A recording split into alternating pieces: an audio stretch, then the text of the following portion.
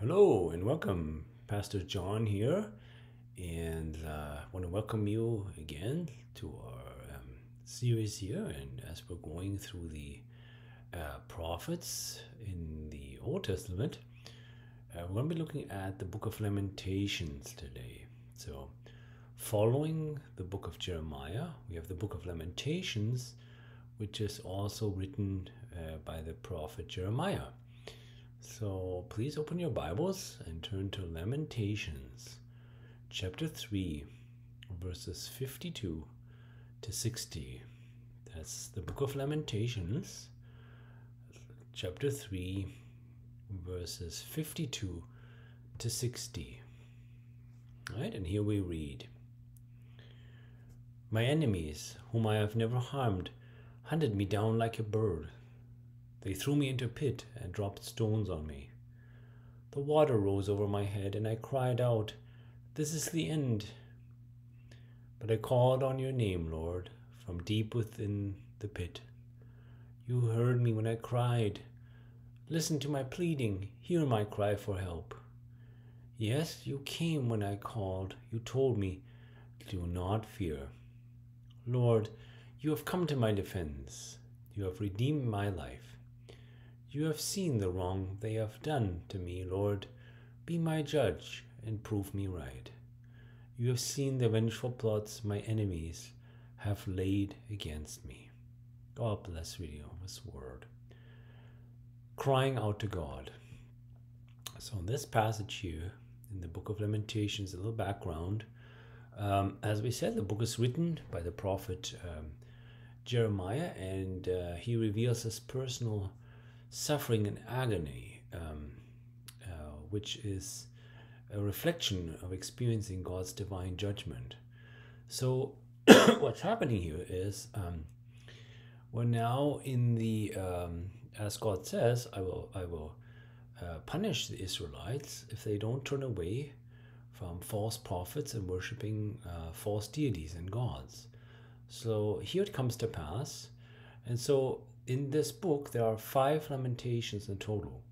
This is the one we just read, is the third and the central, the key one, right? The third and the central one. And it deals with the fall of Jerusalem. And that's in 586 BC. So Jeremiah is, traditionally called, it's like man-made tradition, but he's called the weeping prophet. And why is that? Why is he called the weeping prophet?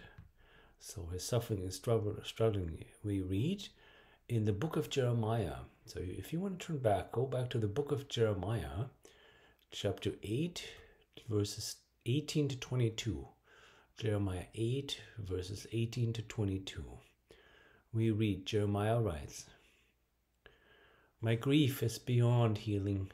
My heart is broken. Listen to the weeping of my people. It can be heard all across the land. Has the Lord abandoned Jerusalem?" The people asked. "Is your king no longer there?" "Oh, why have they provoked my anger with their carved idols and their worthless foreign gods," says the Lord. "The harvest is finished and the summer is gone," the people cry, "yet we are not saved. I hurt with the hurt of my people. I mourn and am overcome with grief. Is there no medicine in Gilead? Is there no physician there?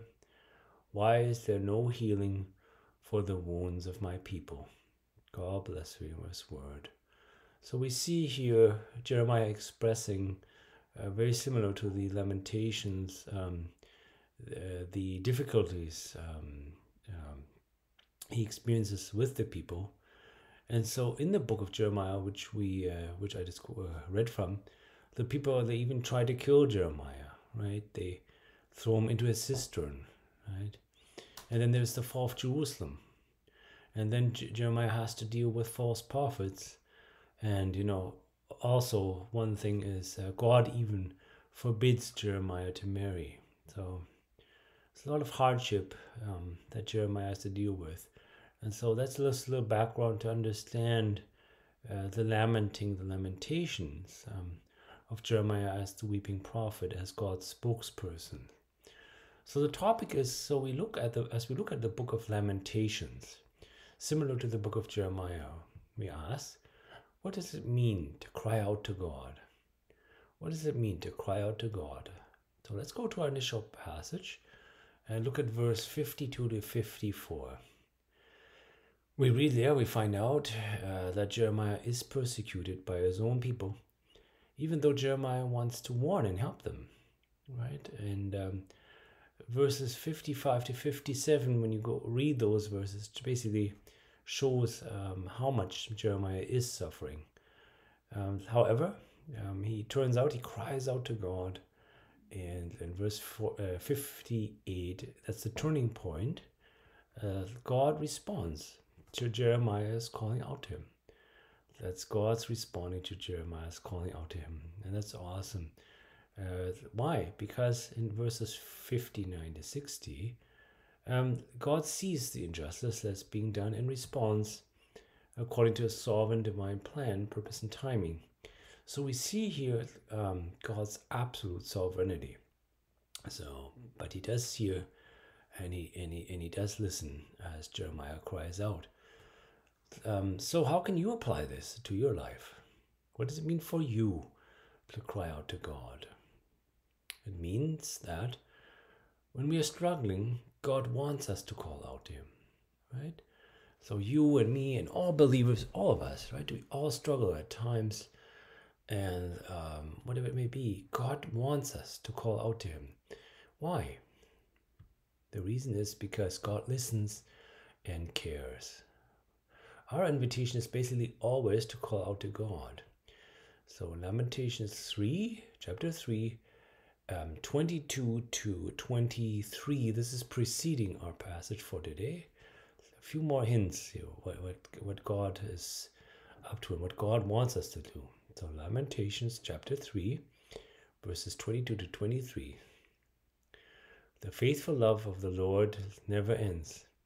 His mercies never cease. Great is his faithfulness. His mercies begin afresh each morning. God bless you, his word. So every new day we experience, and that's God's blessing and gift. God looks after us. Every day is a blessing and gift. Think about every day we no matter what the challenges may be, not to diminish any personal suffering or struggle, but every time we wake up, we breathe and have air in our lungs, in our life. We want to thank the Lord for that, right? Because God can call all of us home at any time, believer or unbeliever, right? So it's just something we want to express our gratitude to God, as Jeremiah does too. And so also understand that God is a righteous judge. God is a righteous judge. God will redeem those who are his. In other words, people who are part of the remnant, believers, the body of Christ, so to say, in the Old Testament and today, all of us who are Christians, we have the expression of God as righteous judge. So this is Lamentations chapter 3, 25 to 26. The Lord is good to those who depend on him, to those who search for him. So it is good to wait quietly for salvation from the Lord. God bless you of his word. And that is also who our Lord Jesus Christ is. That is Jesus as God in the flesh. That is who he is. So in Matthew 14, 29 to 31, we read. It's very close, very similar to what's going on in Jeremiah's life and his calling out. So Matthew 14, chapter 14, 29 to 31. We read, "Yes, come," Jesus said. So Peter went over the side of the boat and walked on the water toward Jesus. But when he saw the strong wind and the waves, he was terrified and began to sink. "Save me, Lord," he shouted. Jesus immediately reached out and grabbed him. "You have so little faith," Jesus said. "Why did you doubt me?" God bless reading of his word. So we see here, I encourage you to read this event if you haven't already. In Matthew chapter 14, Jesus walking on the water, but also Peter.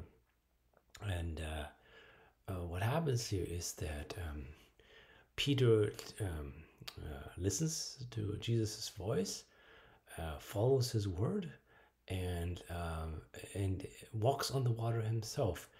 However, he's distracted, and by the waves, then turns his focus off of Jesus, and then he begins to think. He sees the surroundings and all the challenges surrounding him, but he does the right thing. Peter does the right thing, and that's our call too. Peter shouts out, "Save me, Lord." And what happens is that Jesus reaches out, grabs him. And even though he says, "You have so little faith," it's not that Jesus is saying that in a way like, "Oh, you could have had more faith," but it's just making a statement, um, asking. He reveals Peter's heart. So Peter had doubt in his heart. That's why Jesus asks, "Why did you doubt me?" Right? So that's like Jeremiah. Our call is to call out to Jesus at all times, really, right?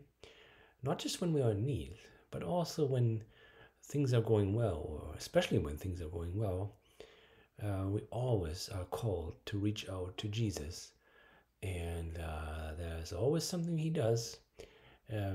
We may not see it, we may not even be aware of it, but he does, because we have his promise.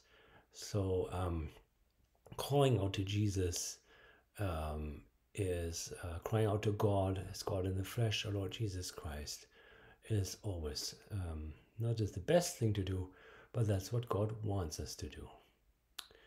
May God bless you and keep you. Amen.